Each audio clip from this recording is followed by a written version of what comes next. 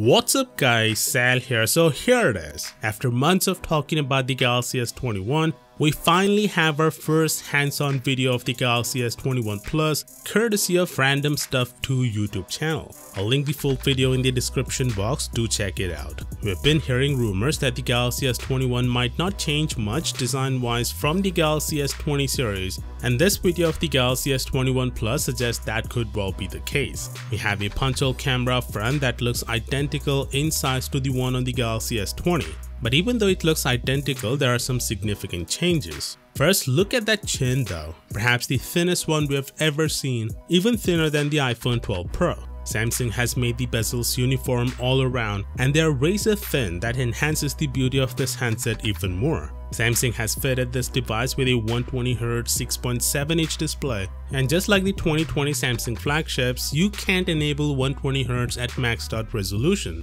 but you can do it though on the Galaxy S21 Ultra. Anyway, Samsung has also made the display flat this time on the S21 and S21 Plus. There are no curved edges, which some are gonna appreciate a lot. The Galaxy S21 Ultra will be the only S21 variant to have a curved screen, so if you are a fan of it, then you know which variant you need to go for. All in all, the Galaxy S21 Plus looks beautiful from the front. Heck, I could even say it's one of the best looking phones out there, if not the best, at least from the front. Now coming to the back, you can see the wraparound camera. At first glance, you would think the back is made of plastic, but it's not. It's matte glass, similar to the one we have on the Galaxy Note 20 Ultra. In fact, the Galaxy S21 is the only variant to have a plastic build. Other variants will have glass. Now the camera module also looks matte with those huge camera lenses. Personally, I don't think it's a good design choice to make the camera module matte. I mean, the Note 20 Ultra looks amazing from the back, and the biggest factor is this combination of matte and glossy on the back.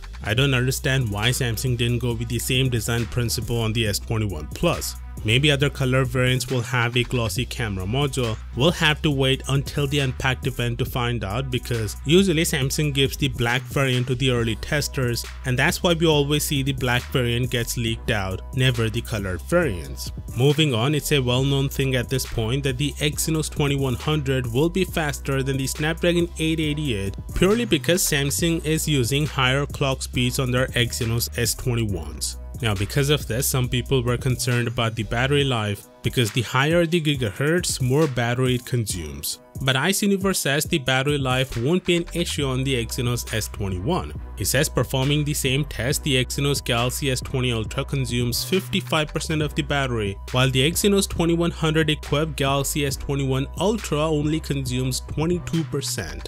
That's a massive improvement to battery life. The main reason Exynos models used to drain battery faster is due to the custom M cores, as they were battery hogs, but since Samsung dished these custom cores on the new Exynos 2100, the battery issue won't be an issue anymore.